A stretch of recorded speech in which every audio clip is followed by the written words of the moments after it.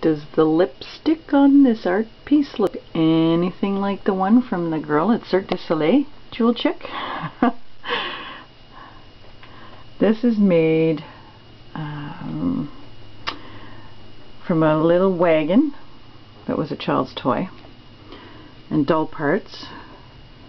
You can see the hands, and I have a toe sticking out of the wheel, nails, and this is one of those paper mache body things that you can get at a craft store, and feathers.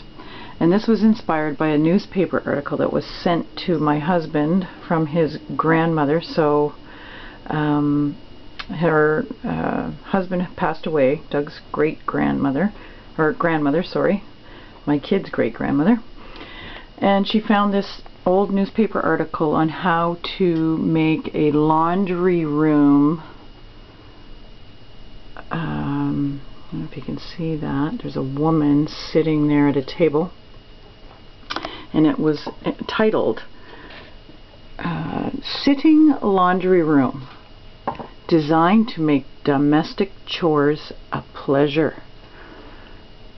This is called The Wife. Haha. So the lipstick looks like she had a Valium or something before her martini. And when you said that about the Cirque du Soleil girl, that's what it reminded me of, was this art piece. And over here I have jewelry that I'm trying to make out of old silverware, silver plate silverware. Here's an eyeball. It's made from a taxidermy eye that I happened to find at Salvation Army, but I think you can't find them online. I've seen them on there before. Bent the spoon. I bent the spoon with my mind. Here are the other ends of the spoons, and I bent them on the back, and you can wear them as a pendant. My older daughter is getting married, so I think I'll make these for the wedding party. She thinks that's a cool idea. There's another thing I made from it, and there's a fork.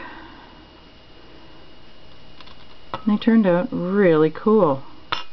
My little daughter wears this one to school. She's wore it all week to school. She thought it was so cool. Anyway, bye for now, and I'll make another video soon. Ciao.